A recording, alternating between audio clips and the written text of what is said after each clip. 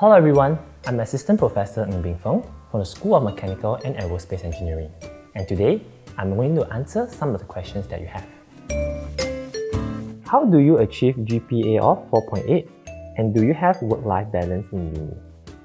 4.8 is very low in today's time. Things undergo inflation. So my students actually graduate from 5.0. I'm sure you guys can do that as well.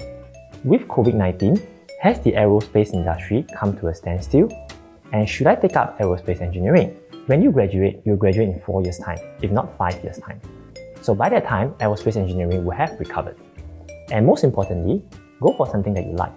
All engineering courses in NTU will give you the basic skill sets that you need to excel in life.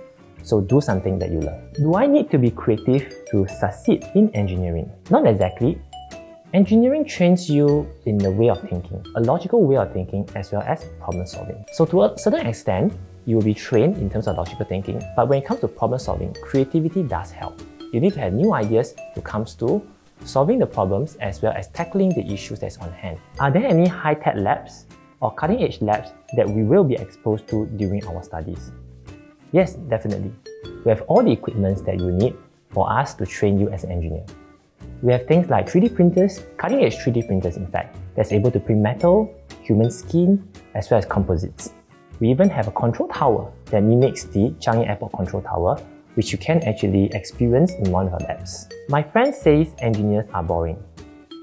They probably have not dated an engineer before. So that's all for the questions we have. I hope to see you guys in NTU. How long have you been 5 years?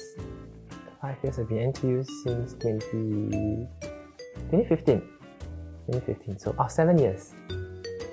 But 2 years as a postdoc, 5 years as a prof. 4 years as a prof. 6 years. Around 6 years. Can't remember, you lose track of time.